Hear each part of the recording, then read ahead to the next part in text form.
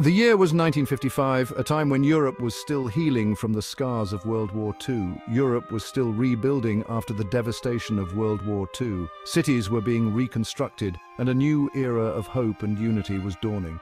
From the ashes of conflict rose a spirit of unity, and with it a desire to showcase the best in European football. Football became a symbol of this newfound unity, a way for nations to come together in friendly competition. The European Cup was born. This was not just another tournament, it was a beacon of hope and a testament to the resilience of the human spirit. This tournament, initially a knockout competition, brought together the champions of each nation's domestic leagues. It was a melting pot of styles, cultures, and football philosophies. It was a test of strength, a battle for continental supremacy. Each match was a clash of titans, a display of skill, strategy, and sheer willpower. Little did anyone know this marked the beginning of a legend. The European Cup would go on to become the most coveted prize in club football. Real Madrid, a club destined for greatness, dominated the early years. Their success was not just about winning, it was about setting a standard, creating a legacy. They won the first 5 editions of the European Cup, establishing themselves as the team to beat. Their dominance was unparalleled, and their victories were celebrated across the continent. Their star player, Alfredo Di Stéfano, became a symbol of this early dominance. His skill, vision, and leadership on the field were unmatched. He was a magician with the ball, a true pioneer of the game. Di Stéfano's influence extended beyond the pitch. He inspired a generation of footballers and fans alike. These early years laid the foundation for what would become the most prestigious club competition in world football. The European Cup was more than just a series of matches. It was a celebration of the sport's rich history and bright future. The tournament grew in stature with each passing season. As more teams joined, the competition became fiercer and the matches more thrilling.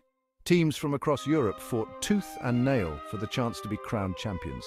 The European Cup was a proving ground where only the best could triumph.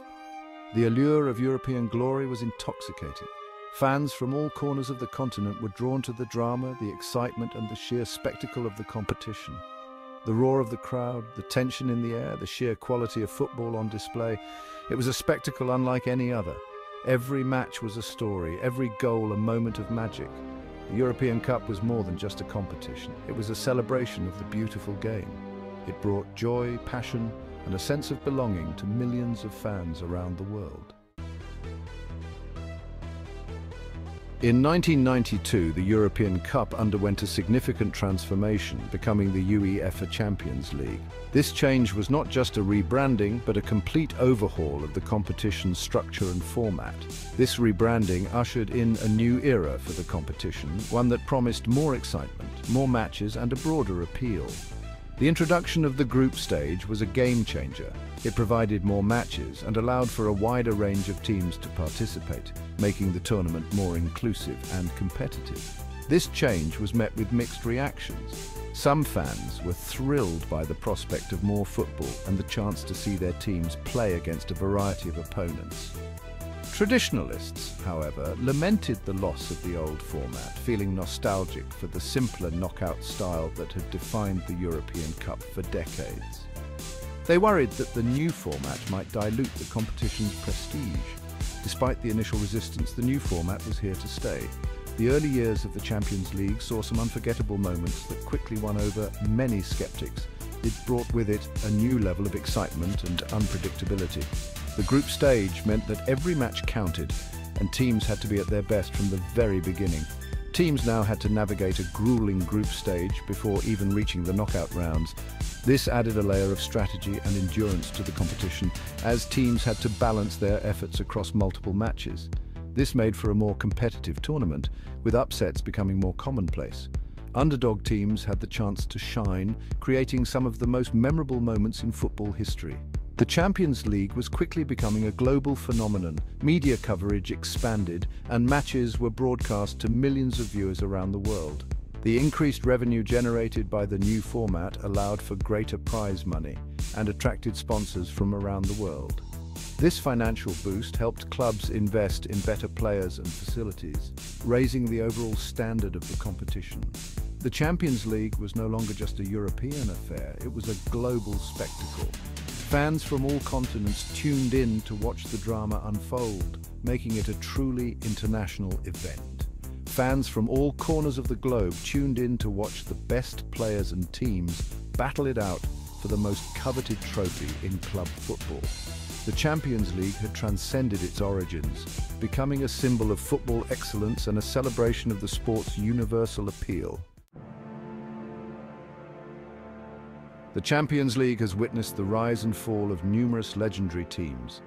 Each era has brought forth a new set of heroes and unforgettable moments that have etched themselves into the annals of football history. Real Madrid, with their unmatched pedigree, continued to be a force to be reckoned with. Their dominance in the competition is unparalleled, and their legacy is built on a foundation of excellence and consistency. They won the Champions League title in 1998, 2000 and 2002, reaffirming their status as the kings of Europe. These victories were not just about the trophies, but also about the style and flair with which they played the game. Their Galactico era, featuring superstars like Zinedine Zidane, Luis Figo and Ronaldo Nazario, captivated audiences worldwide. The sheer talent and charisma of these players brought a new level of excitement to the competition.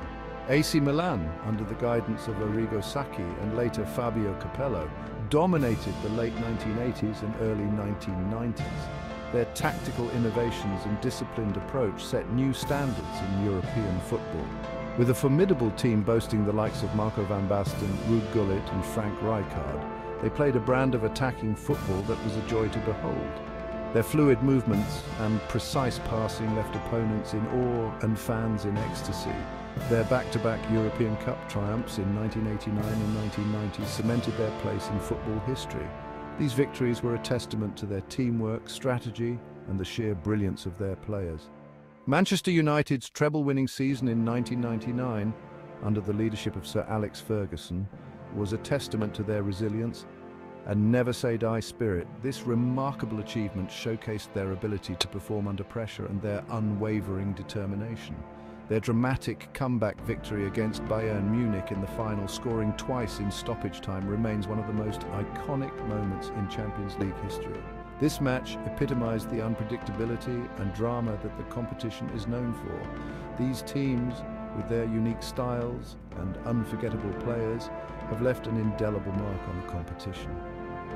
Their legacies continue to inspire future generations of footballers and fans alike, reminding us of the magic and passion that the Champions League brings to the world of football. The Champions League has been graced by some of the greatest footballers to ever play the game. Lionel Messi and Cristiano Ronaldo, two titans of the modern era, have consistently lit up the competition with their breathtaking skills and goal-scoring exploits. Messi, with his mesmerizing dribbling and clinical finishing, has led Barcelona to numerous Champions League titles.